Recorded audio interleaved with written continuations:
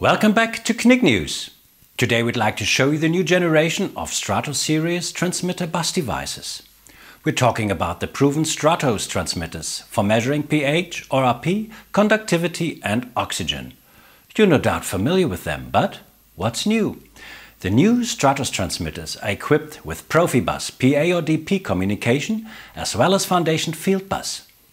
Thanks to successful compatibility and interoperability tests, we've made sure they can be integrated into a wide range of control systems such as Siemens, Amazon, Yokogawa and many more.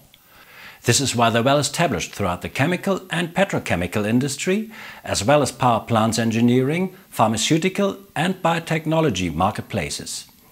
The devices are available for use in hazardous areas and can be operated with digital MemoSense sensors.